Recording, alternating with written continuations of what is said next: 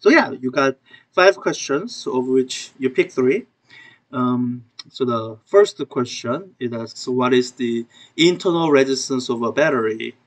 Describe the internal resistance in your own words. Um, so this is something actually I think I spent a fair amount of time in the lecture going over.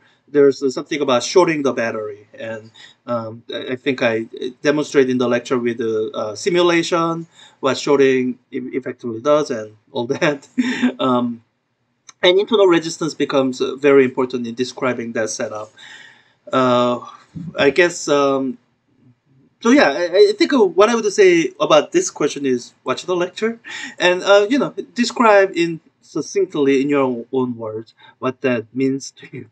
And I say it this way because there are correct answers, but like with the internal resistance, I can give you the shortest definition that I would know from having taught actually basic semiconductor circuit course a long time ago.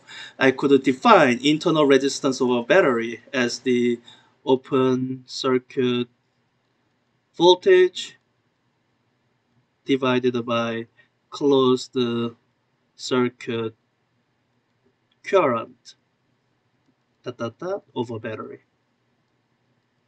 And that would be correct answer. And in fact, I've even given you a way to measure internal resistance of a battery.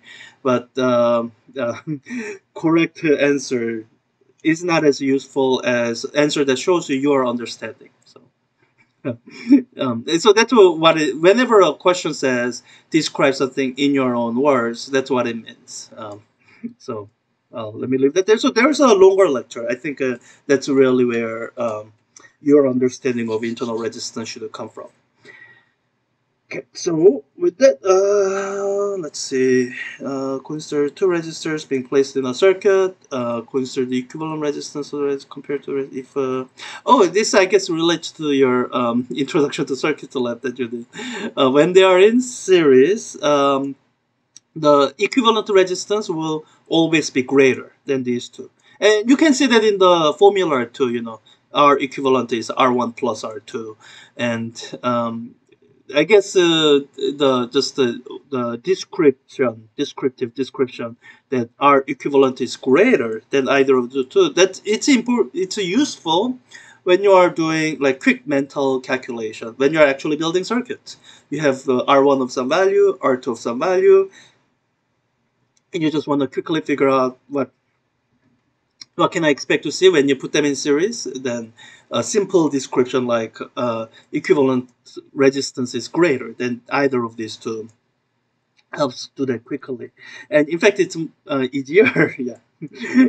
In if the resistors are placed in parallel configuration, so you could give the formula for adding the resistances in parallel. They add in reciprocals. So, it's easy to write down.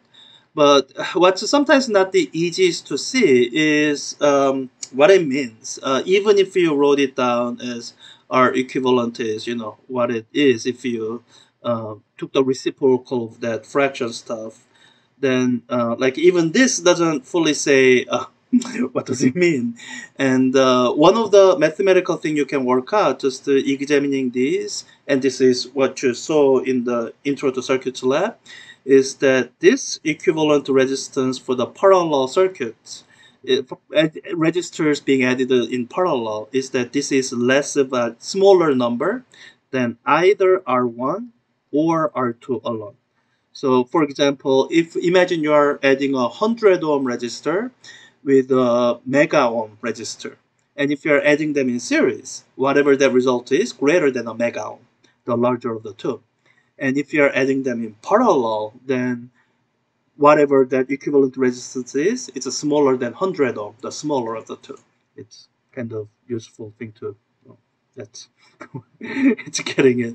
I don't know. I would have liked to ask that question if the textbook had it. It didn't, so I wrote my own. Okay, so question 3. Guess I covered this before, but I didn't say it in recordings. Maybe I think this is in a recording. I remember watching through it because so I think questions 3 and 4. Let me just point you to where the recording is, because every semester I teach this class, I rewatch all my past lecture videos, and I think so. The place where you'll find those two recordings, they're in a bit of an awkward place, but I didn't have any better place to put them, but because it's not every week I do questions from conceptual question set in the virtual classes session recording thing. So it's under homework help, which is admittedly the page after the conceptual questions, but you can jump around. Nothing blocks you from seeing this. And I believe one of the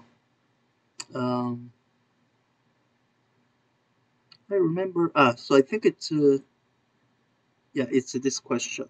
So this is the question number 3. I've done that edition in so you can watch that all of 40 minutes. Um, and the question after that about the voltmeters, ammeters, which you also answered as part of your pre-lab for Tuesday's lab, it's also covered here, voltmeters and ammeters. So yeah, it's all there. So I guess I, so your textbook covers voltmeters and ammeters in chapter 10, section 10.4. That feels super late to me, but well, that's where it is in your textbook, and it's covered in detail here. So with those, I think this last question here, you kind of saw some aspect of it again with your intro to circuits lab, which is why we did the lab. So you have to, in a given circuit, so they are saying something about the resistor, something about changing the resistance, replace with a smaller or greater resistor. And before you can categorically say how that'll change the dissipation of energy, you need additional information. That's what it comes down to. The expression I like to write down, and the one you have seen in or have or will see in the lecture, is so with the power dissipated in circuit, the basic relationship we start out with is the one that comes almost straight from definition, rate of change per time. So it's a rate of energy change or change of energy per some unit time. So using that with electric potential energy results in this expression, current times voltage.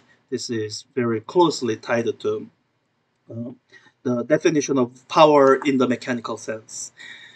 Now, when you have a circuit that's involving resistors, meaning you are dealing with Ohm's law, voltage drop across a resistor is the current through the resistor times the resistance. When you're dealing Ohm's law, this expression here, it can get rewritten in two different ways. You can rewrite it, eliminating the expression for eliminating current and expressing power in terms of voltage and resistance. When you do that, this is what you end up with, V squared over R. And when you eliminate voltage, plug this in, IR for V, then what you end up with is I squared R. And when you look at this expression, the resistance R is in two different places. It's either on the denominator, like here, or it's on the numerator, like here. And so, all these expressions they're consistent with each other. They're not, there's no conflict of any kind, no paradoxes here. And in the lecture, I think I do go in more depth with that. What I will say here is that which of these two expressions are useful, not about correctness, because they both are correct, but in terms of their usefulness, which is more useful, it kind of depends. If you have your circuit set up in such a way that the voltage across the resistor will remain same, then sure, use this. And it'll tell you, oh, greater resistance means less power dissipated. And that's what you saw with the series circuit in the lab. But somehow, if your circuit is set up in a way where your current will remain the same, then yeah, greater resistance means more power dissipated. So we can also actually relate that to your circuit intro lab. Let me see if I can jump there. It takes a little bit of intro / explanation, but let me. Um, so the part of the lab that showed you that is the circuit number 4. So when you so when you are working with the circuit,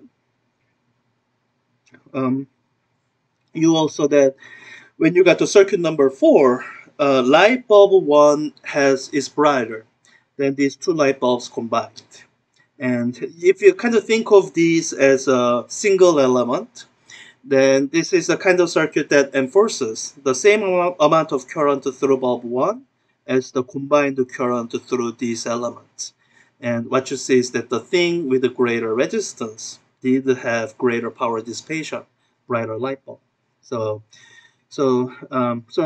back to this conceptual question, if they tell you, oh, you are replacing the register, you need to know, what am I keeping constant, voltage or current?